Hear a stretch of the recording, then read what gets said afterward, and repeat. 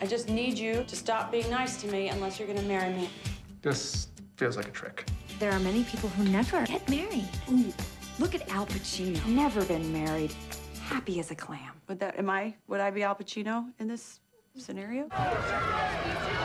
Every movie we've made, whether it's a Charlie's Angels or this movie, you know, it's good vibes on the set and do your best work and make friends while doing it.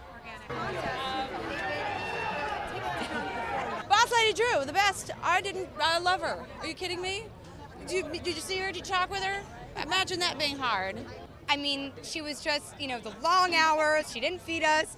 No, she's absolutely a dream to work with. She's a dream to work with as an actor, and everybody on the set just loves her because she's such a class act. And I miss the days where you had one phone number and one answering machine. And that one answering machine housed one cassette tape. And that one cassette tape either had a message from the guy or it didn't.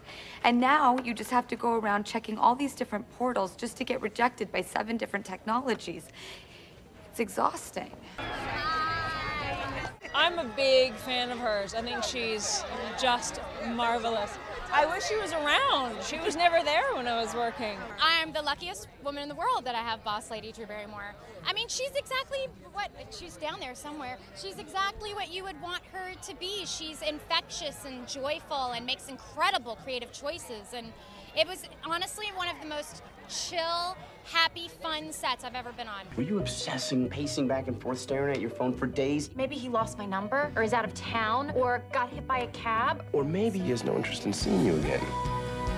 No guy actually wants to get married. And if they do, all they're really thinking about, all the women they're gonna miss out on. I don't want to be with anybody else. I just want to be with Beth.